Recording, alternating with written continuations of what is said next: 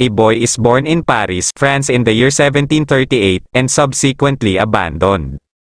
His mother is tried almost immediately for previous infanticide and subsequently executed, leaving him an orphan. He is named Jean-Baptiste Grenouille, French for frog, and is fostered but is a difficult, solitary child and is eventually apprenticed to a local tanner.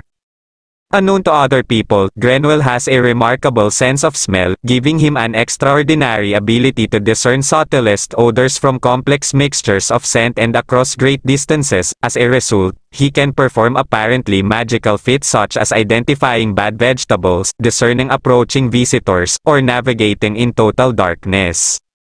One day, long after having memorized nearly all the smells of the city, Grenouille is surprised by a unique smell. He finds the source of the scent, a young virgin girl just passing puberty. Entranced by her scent and believing that he alone must possess it, he strangles her and stays with her body until the scent has left it. In his quest to learn more about the art of perfume making, he becomes apprenticed to one of the city's finest perfumers, Giuseppe Baldini, an aging, once great master of the trade who finds himself increasingly outperformed by rival perfumers.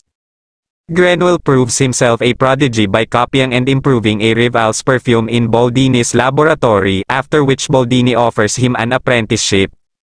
Baldini teaches Grenouille the basic techniques of perfumery while selling Grenouille's masterful new formulas as his own, restoring his flagging reputation.